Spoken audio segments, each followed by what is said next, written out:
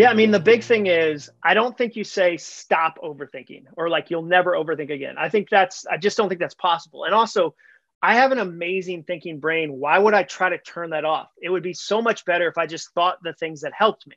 So, my big thing is if you can worry, you can wonder. If you can spin, you can soar. So, the big trick there is going, okay, I have all these thoughts that I don't want to have that aren't helping. I'm going to replace them with thoughts that actually move me forward. In a faith sense, I'm going to take these thoughts captive. I'm not going to sweep out this house completely and have it be empty. Like I'm going to fill it deliberately. So that's the main trick is you go, I kind of teach 3 R's. I say you retire your broken soundtracks. Wow, this thing, like, okay, let's make it hyper specific for entrepreneurs.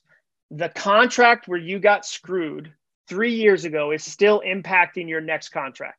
The worry about somebody taking advantage of your intellectual capital because somebody did is still having a voice in the middle of this. And you go, okay, well, let me, that's a broken soundtrack. I want to retire that. I want to replace it with a new one. I'm going to come up with a new one when I get into contract situations, and I'm going to repeat that one so often it becomes as automatic as the old one. So really, like, those are 3 practical things you can do: retire, replace, and repeat. So I love teaching, my stuff. I try to make it hyper practical.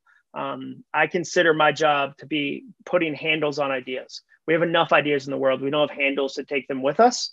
And so if I do a good job, I give you a handle on an idea and you can take it with you to Tuesday, to Thursday, to your meeting next week, to the pitch.